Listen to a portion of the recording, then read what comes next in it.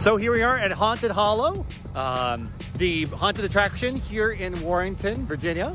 Let's take a look and see if it's any fun, and hopefully I'll come out alive. You never know. We bought our tickets online, checked in at the gazebo, and waited in the main area. They had music videos playing and a warm fire going. They called our number and in we went. Last photo before we start.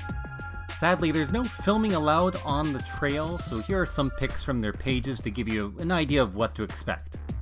Lots of trails through the woods, so bring some outdoor shoes.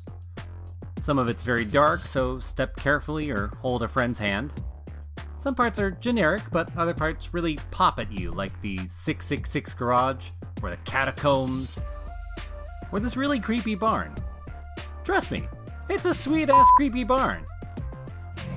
So we made it out, and I'm still in one piece, mostly. I think I lost a toe somewhere.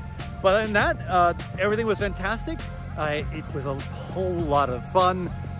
It definitely is what you'd expect it to be. You got a kind of different mash of different themes. You got a lot of performers who are giving their heart out, and they do get pretty darn close, and I definitely jumped a few times in there. Unlike some other horror places, it doesn't necessarily have multiple trails, it's just the one. There's a food truck here. So it's definitely a little on the smaller side, but you know what? I had a heck of a good time. I definitely recommend anybody bring a buddy, because the smallest ticket sizes they sell are 2.